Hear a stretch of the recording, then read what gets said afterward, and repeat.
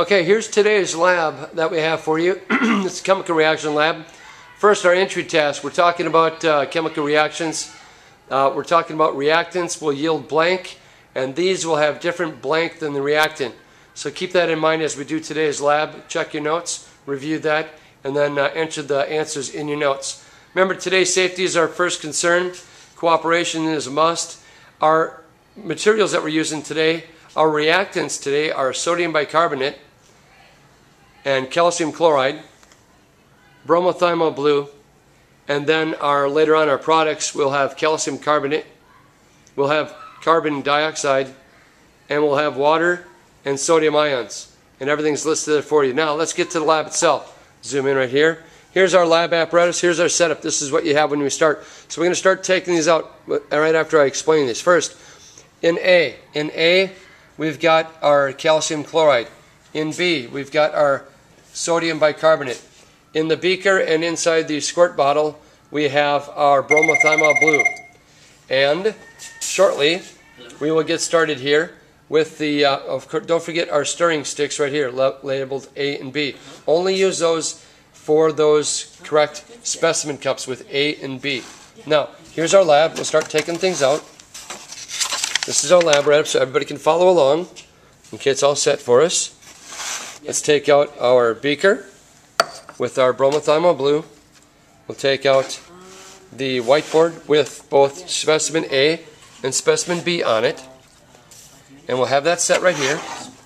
And next, what we're going to do is we're going to take a look at these and we're going to look at the physical characteristics of both A and B. Physical characteristics. So look at those. And I'll give you an overhead view of A. Here's A. And here is B. Okay, so we've taken a physical look. Now, when we test temperature, Mr. Wong, please show how we pick up a specimen and we place it on our wrist or the back of our hand. So go ahead and pick up one of the specimens first so we can test it on your wrist or the back of your hand. Now, we're using our wrist or the back of our hand to test for temperature, and we can note that. So we do that. That's for A. And set it down. I will do it for B. And we just gauge it. It's a quick check. We don't have to sit it on there forever. It's just for a quick check for temperature. Okay? Now, we jot down our notations, and then we're going to start with letter A first. Start with letter A, and we're going to use our bromothymol blue, and you got to pour gently, okay? So we're doing A first, pouring in bromothymol blue. Do it gently, make sure your lid's on tight, and this is what we're doing. Now, look down here. We are filling it up only to the line on the cup, or if you have an extra large sample, you want to make sure that all of your calcium chloride is covered. But right there, a little bit more, Mr. Wong.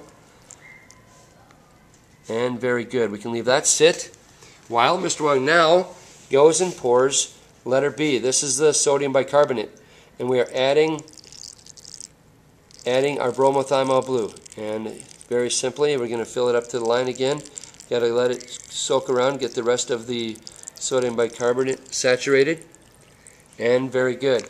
Now we're set. Now, look at the calcium chloride. You can see that there's a difference already taking place inside that is different from sodium bicarbonate. And we want to stir both of these. So, we'll take this and look at that. Mr. Wong can do wax on and wax off with the, he must be good at waxing cars. You can stir both at the same time. Notice there are differences taking place already in letter A, not so much in letter B. Okay?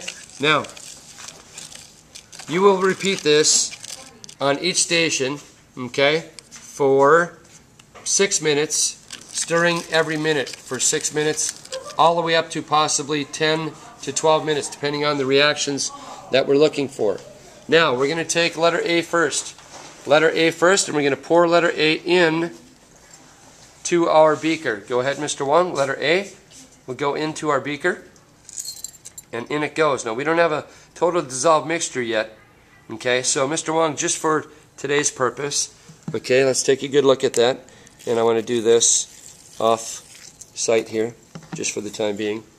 And we got that. And let's look at letter B. There's letter B. And just to add to it, just to make sure. Now here we go. Here's our mixture. The last thing we're going to do now is pour in the remaining, there we go, of our calcium chloride. mixture. And now we're going to empty in our sodium bicarbonate. And there we go. And notice the reaction that's taking place. We'll let this go time lapse for us. We'll hold it here. Now Mr. Wong's getting out the last of the contents of the sodium bicarbonate, and I'm going to pan up to that. He's going to, just like you're mixing up a batch of cookies or cupcakes, you want to get all of the mixture out and in and let it all cook. And you can see, doesn't it look like it's cooking? We definitely have some chemical reactions taking place. Okay? And you can hear it even. Alright, now, in our products, notice on our products on the sideboard, one of our products is carbon dioxide. A good test for carbon dioxide, very good, a good test for carbon dioxide is to see whether or not a match will remain lit when we light it.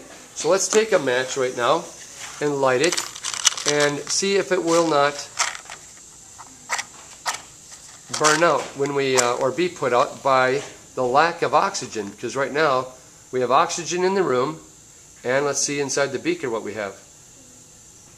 And notice it extinguishes the flame, puts out the flame. One more try, see if we still have a production. Maybe we used up all the CO2 in that one match. Try it one more time. It's nicely burning, well burning match. We'll take it, put it inside the beaker, and voila. CO2 is being produced because it's extinguishing the flame. Alright kids, that's it. Let's get busy. Let's do our lab. Let's experience it for yourself. Remember to test temperature for every time for both A and B on your wrist or the back of your hand. Everybody experiences it. Thank you.